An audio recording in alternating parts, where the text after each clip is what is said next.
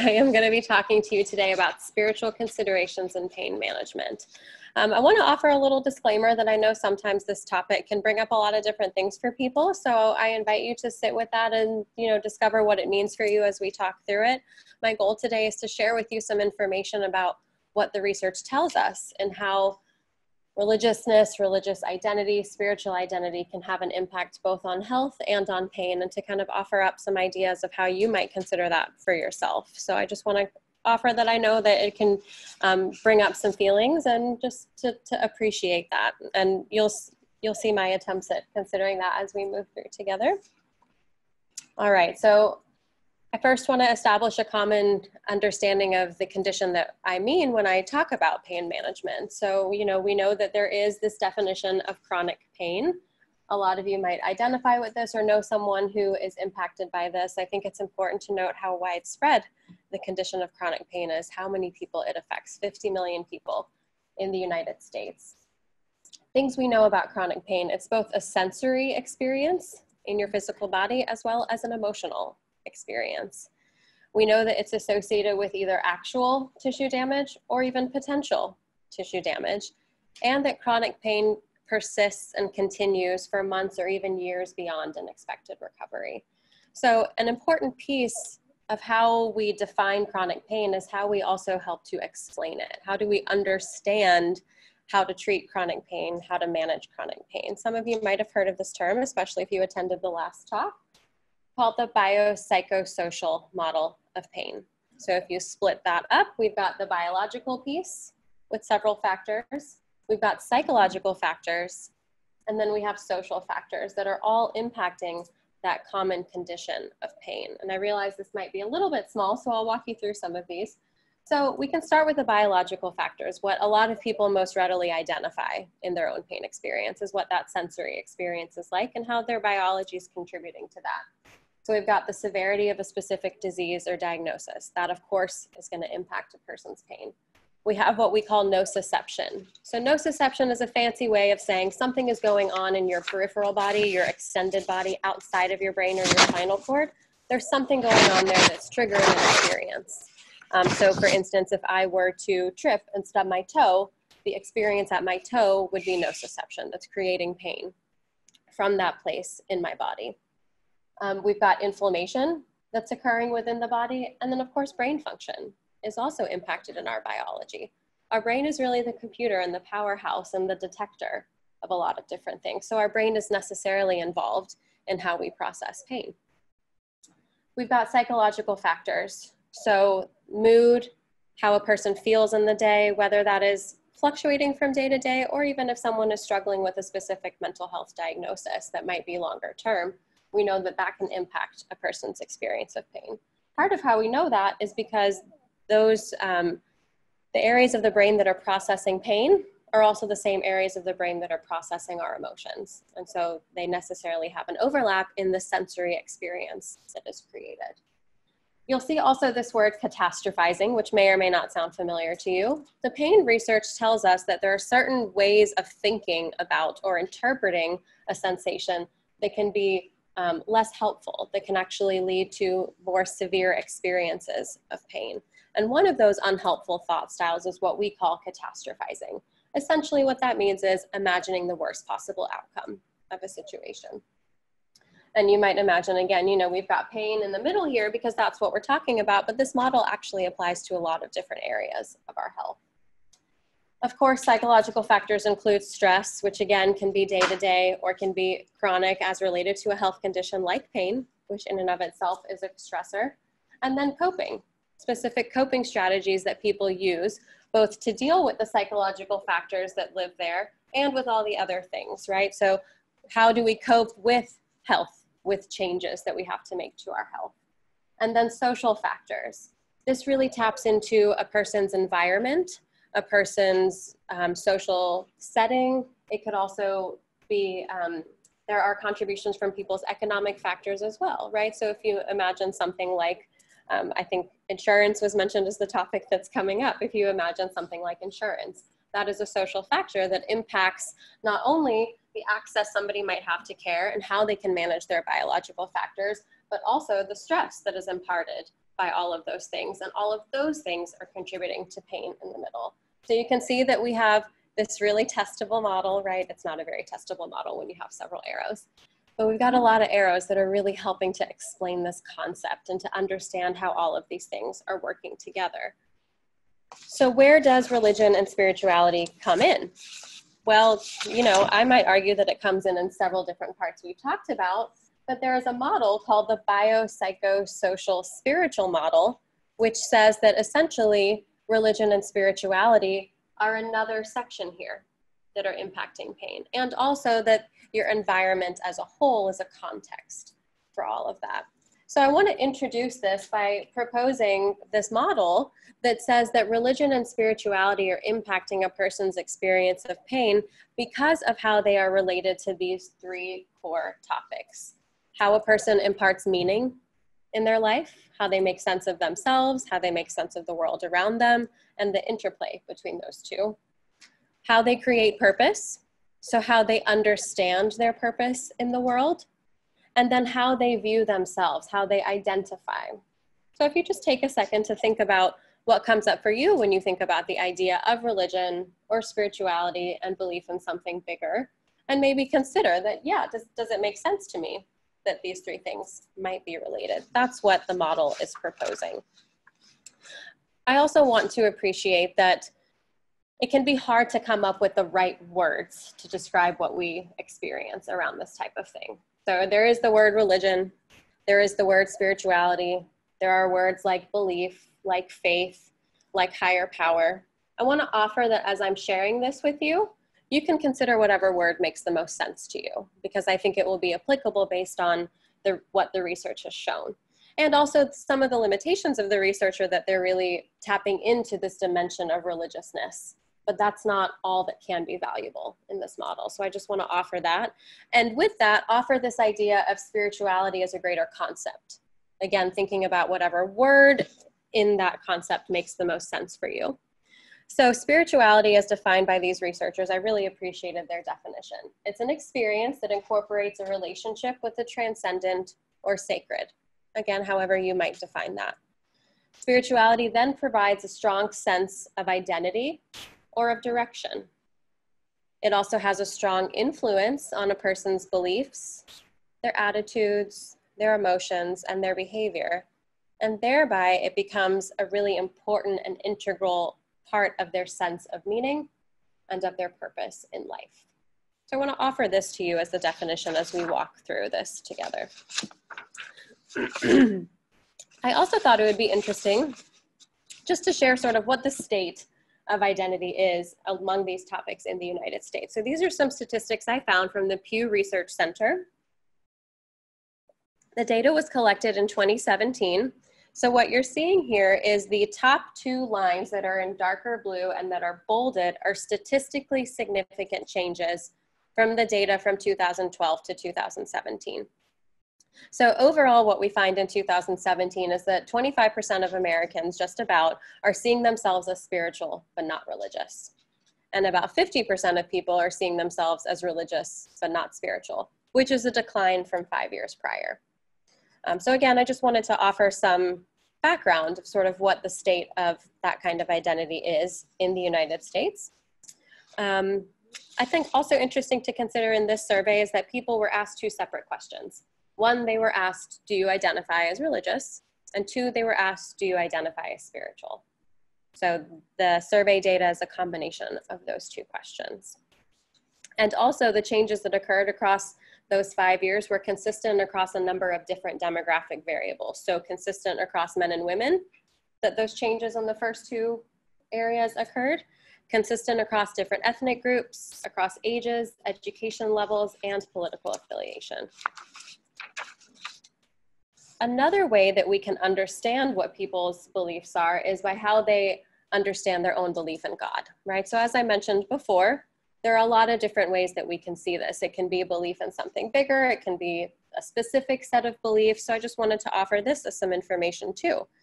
Another Pew survey from 2017 showed that about 33% of US adults believe in something higher, but not necessarily as God described in the Bible. So again, just to kind of share how there are some different ways of conceptualizing a person's belief.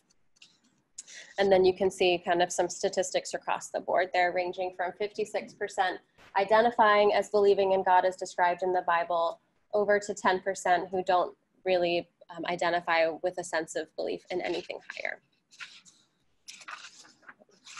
So how does all of this apply to health?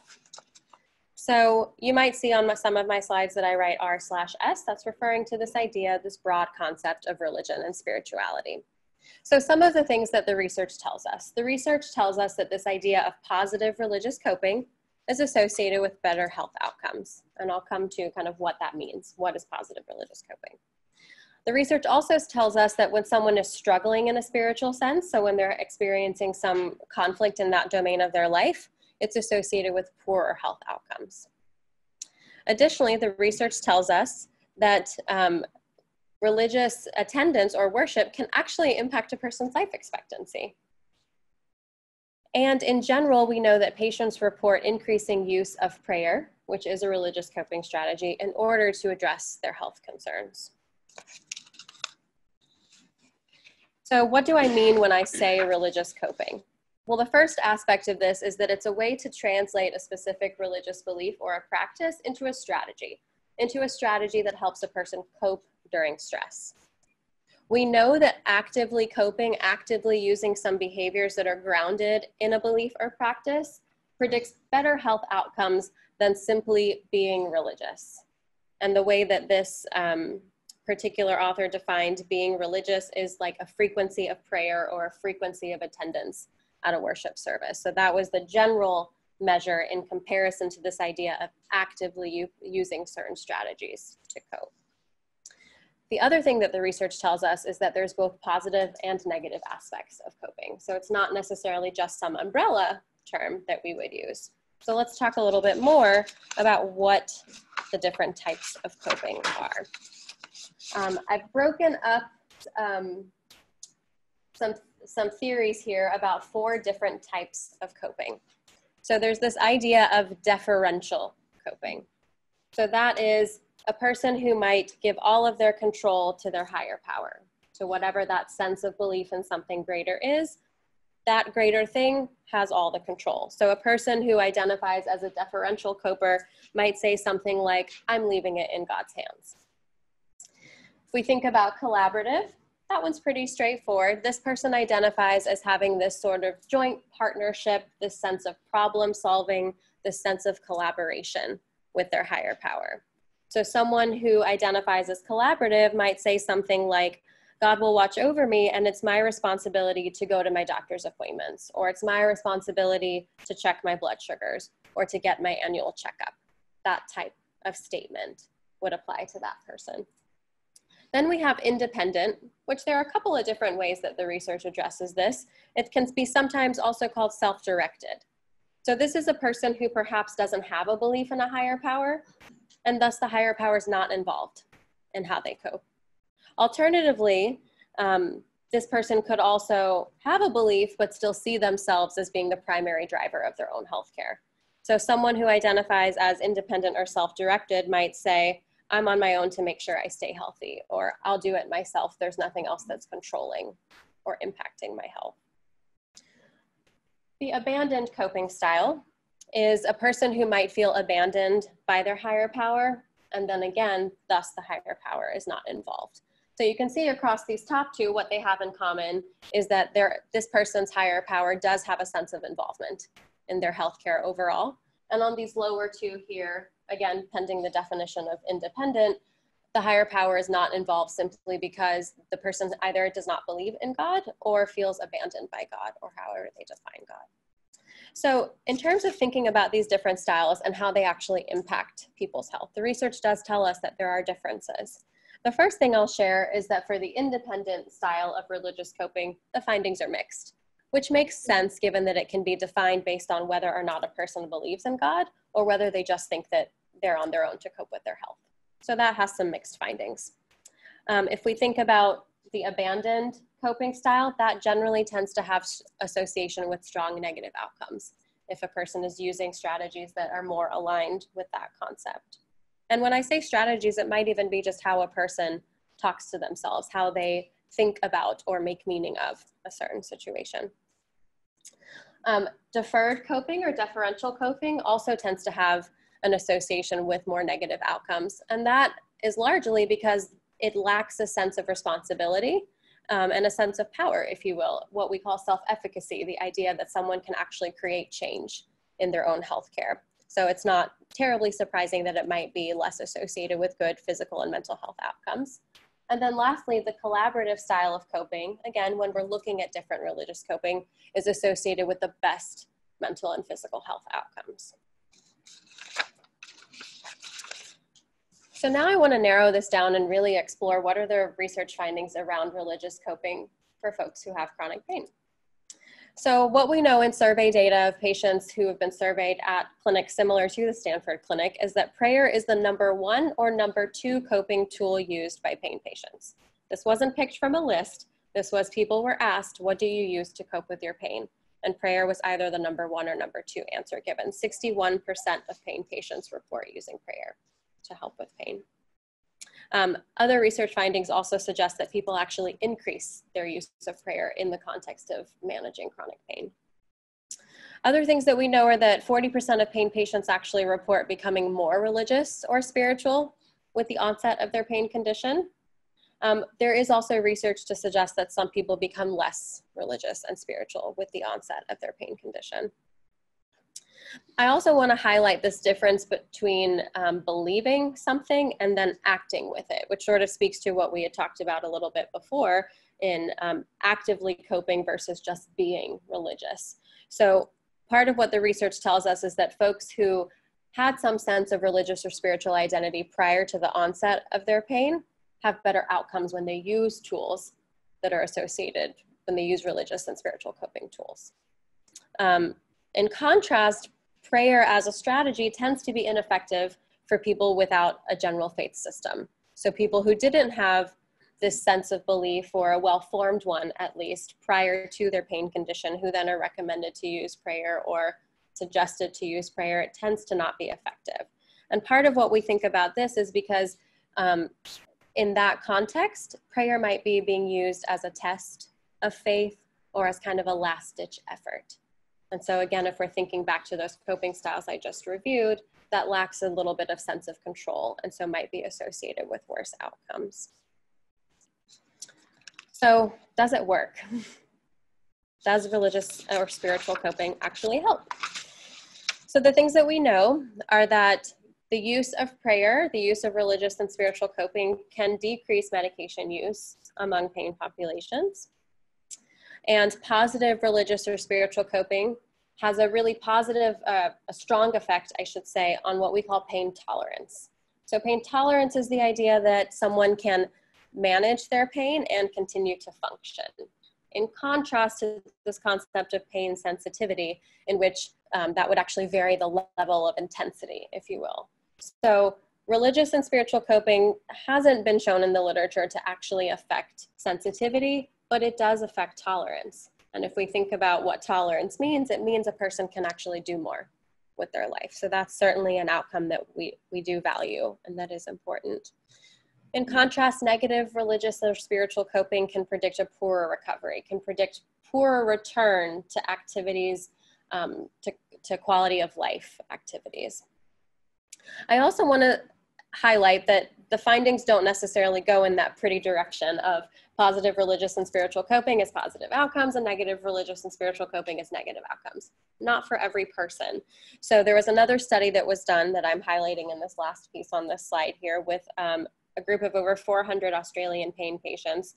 They categorized people into low faith and high faith groups. And in fact, in this particular study, the low faith group reported greater enjoyment in their life, felt more engaged in their life, felt more functional in their life.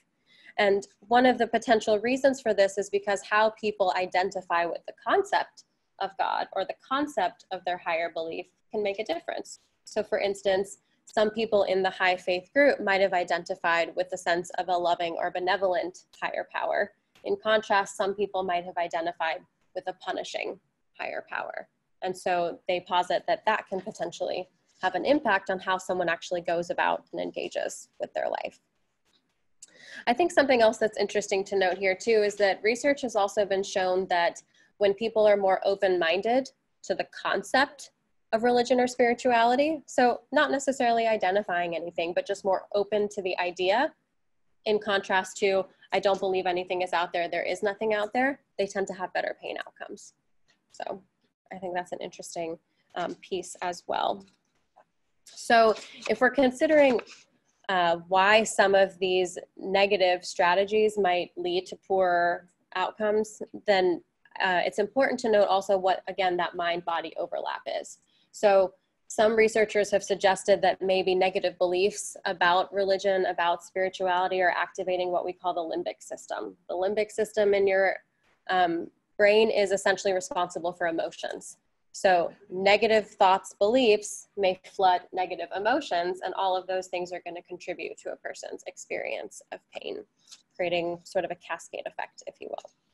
So I've been hinting a lot at this idea of different patterns of coping. I want to share a couple of concepts with you in terms of how we make sense of different patterns of coping. So what does it mean to have a positive pattern of religious or spiritual coping? So this is partly what some of the theorists in this area would tell us. Positive patterns have a sense of spirituality, so you might consider that definition I offered of spirituality before. Positive patterns also tend to have a more secure relationship with God. So in contrast to perhaps more of a testing type of relationship with God. Positive patterns also have a sense that there is meaning to be found in life, that is part of how the strategy helps a person move through their life, is because it imparts a sense of purpose, a sense of meaning. And positive patterns also tend to incorporate this sense of connection with others, so a sense of community. In contrast, negative patterns are going to be characterized by a less secure relationship with God, maybe a tenuous or ominous view of the world, and perhaps also a religious struggle in search for significance. And so, you know, I mentioned before that there are some negative outcomes around the idea of struggle. That's not to say that struggle is not supposed to happen or is bad, but sitting in the struggle versus processing the struggle is what we would characterize as more of a negative pattern of coping. I also want to share with you what some specifics are. So we've narrowed it down from understanding coping to the different coping styles, to understanding that they have a positive and negative flavor, but how does this actually map out? What does this look like for people? So on the left side there, you'll see a list of positive coping strategies, and I'll share with you what some of them are. So spiritual connection, pretty obvious, seeking a sense of connectedness. And that is, in general, the connectedness to your belief system, your higher power, however you see God. Spiritual support is that sense of connecting with other people. So connecting in your community, not necessarily just with your higher power. It's also getting at this concept of seeking comfort and reassurance through your spiritual identity, through your belief system.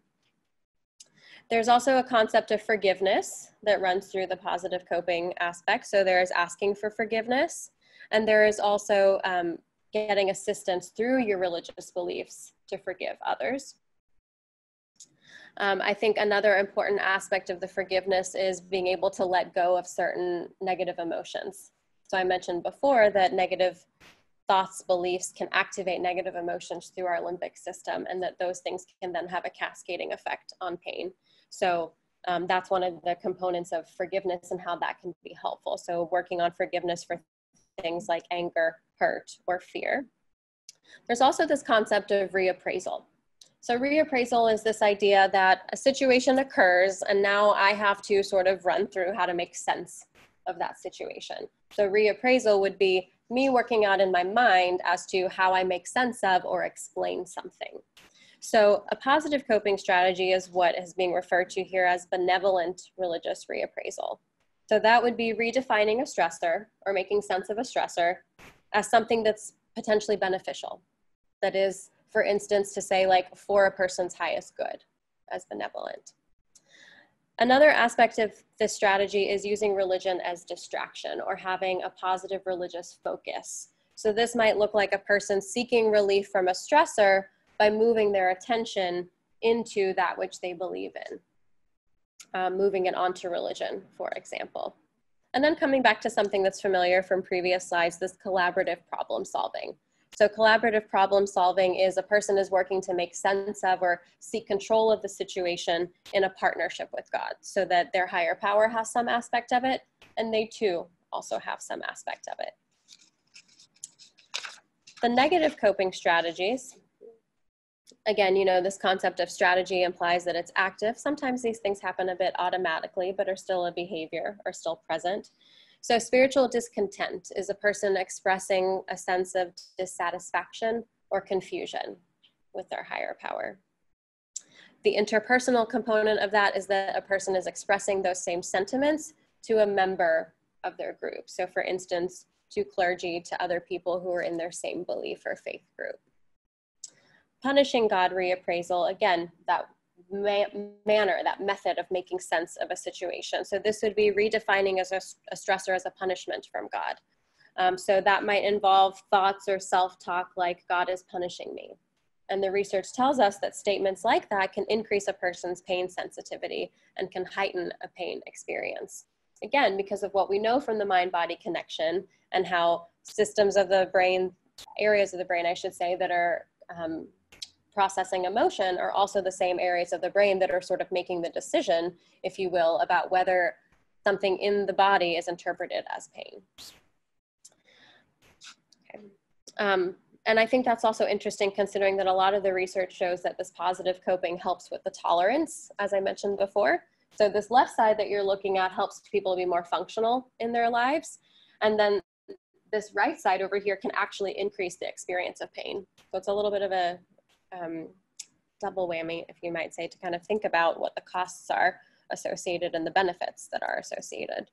Demonic reappraisal is redefining the stressor as an act of the devil, or sort of whatever the complement a person believes to their higher power and how they understand that.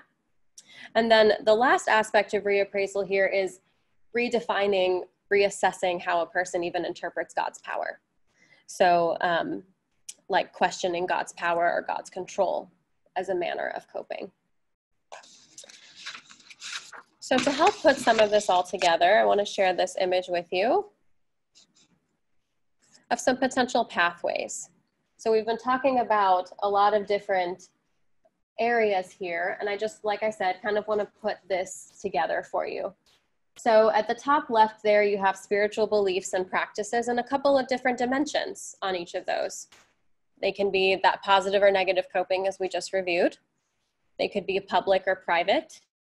They could be intrinsic, so driven by the person themselves, or extrinsic, like motivated by the influence of other people. They can be existential, so some belief in something bigger. They could be religious, so really specific to a certain set of beliefs. Those beliefs and practices are then going to make a difference in a person's psychosocial world, right? How they make meaning of the world, how much power they think they have. So that's that self-efficacy piece. How much can I create change? An interesting way to think about self-efficacy that I always think is a sweet and helpful example. If we think about babies who are lying on their back in their crib, staring up at a mobile, as they're developing and learning how they interact with the world, what's the purpose of a mobile? Why do parents hang mobiles above the crib? So that the baby will reach out, touch it, and when that mobile moves by the baby's touch, that's how the baby knows, I have efficacy. I can create change in this world. So I think that's an interesting way to sort of think about how that plays out in our adult lives too, in terms of how we can interpret our ability to make change. Spiritual beliefs and practices also have an impact on whether a person kind of is able to utilize distraction, is able to shift focus, how they're able to get support, and how they're able to achieve relaxation. So it's highly likely that all those 61% of people who report using prayer to manage pain are finding it successful because of its relaxation properties for them.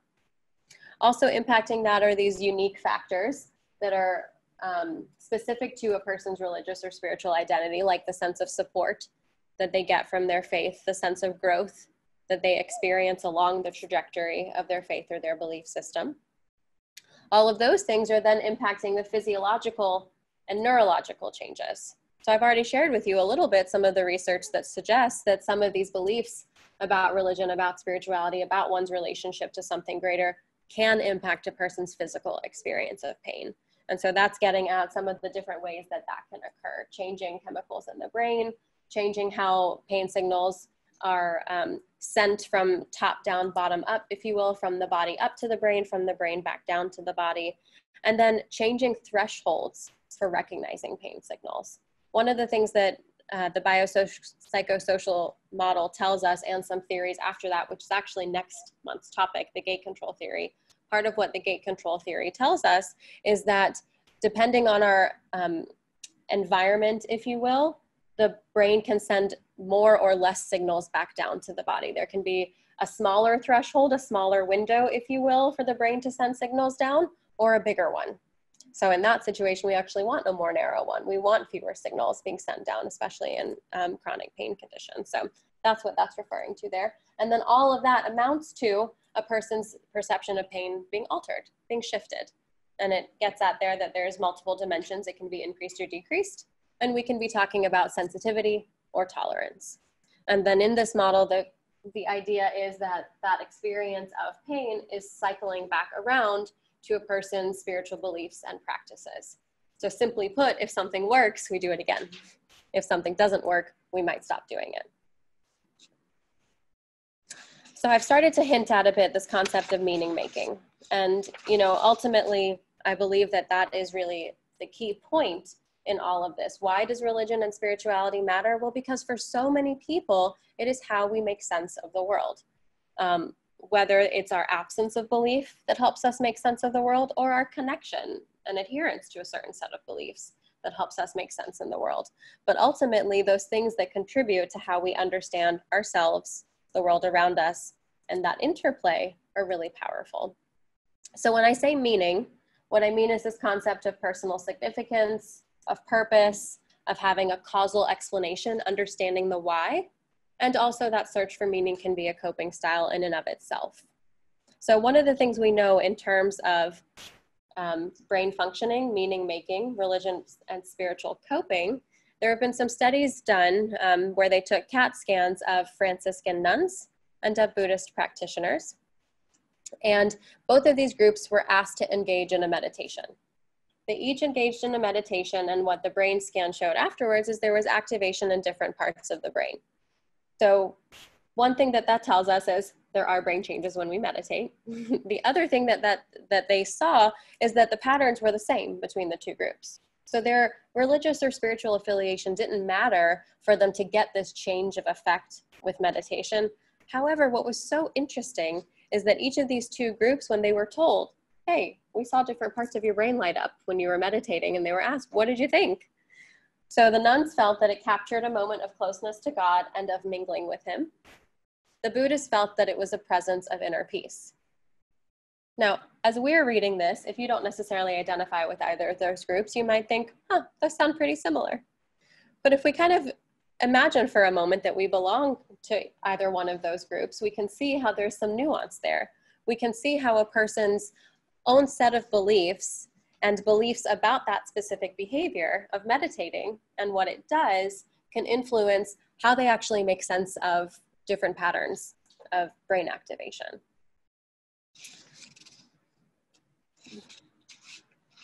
I have another study here for you that actually has a picture to go along with it. So this was an fMRI study in which they examined pain intensity between Catholics and people who identified as atheist and agnostic. So in this particular study, they were actually inducing pain among their participants. So they had, if you can imagine kind of a square, each of the groups ran through each of the conditions. Each condition was for them to be shown a picture of an unidentified woman and of the Virgin Mary. So both the group of Catholic identified participants and atheist agnostic identified participants saw each of these images while being exposed to a painful stimulus. So they had what I identified as three major findings. The first is that each group preferred the image that matched their own belief system.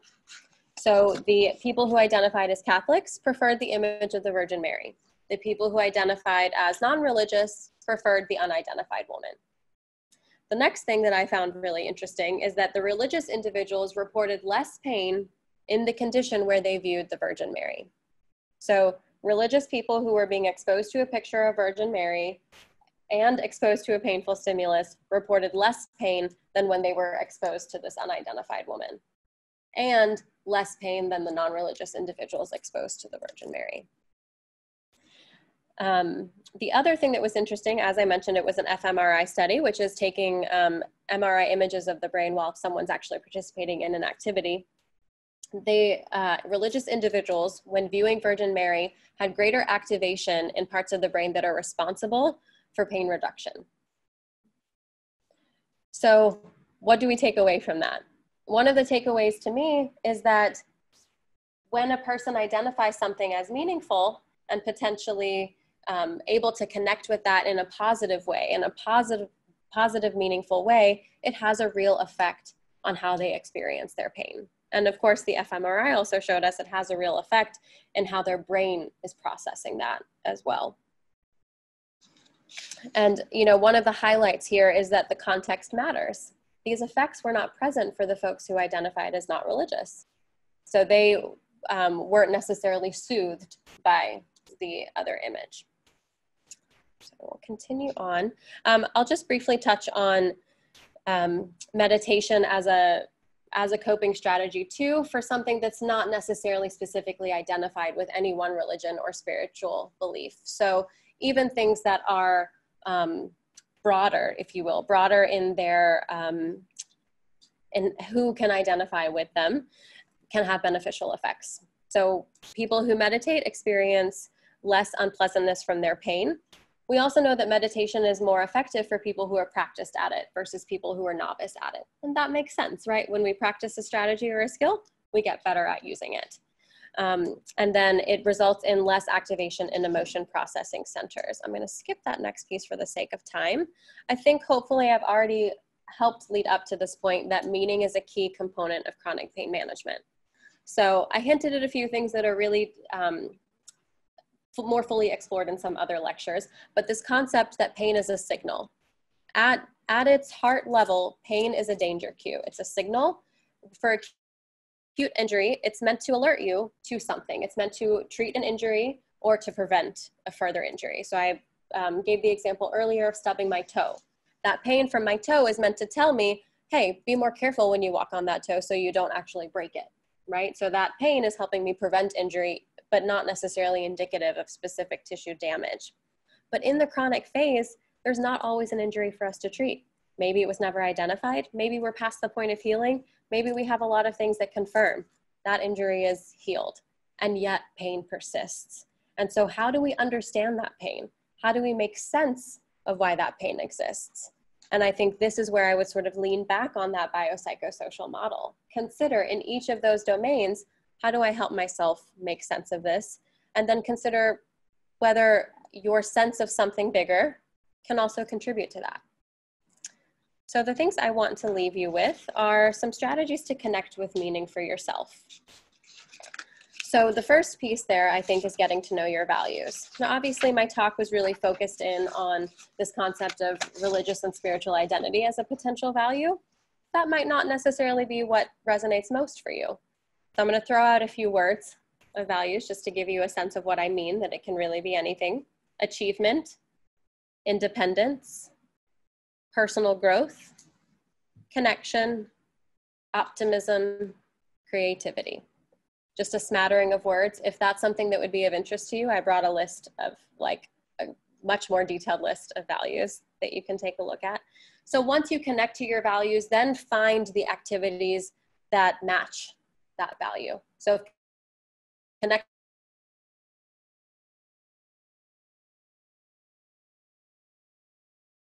is my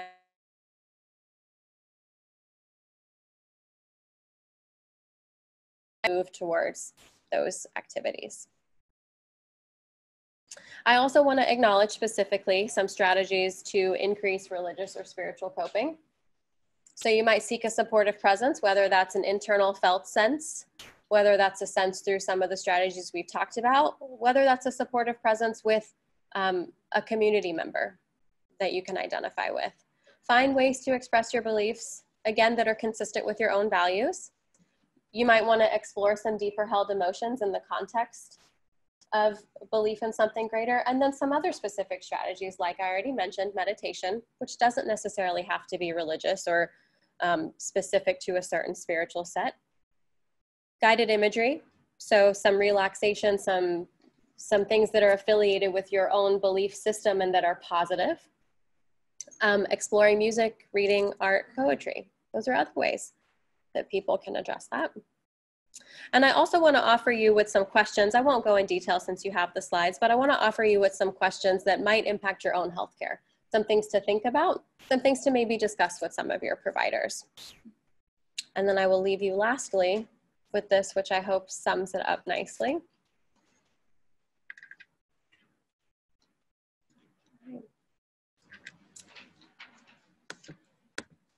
All right, thank you.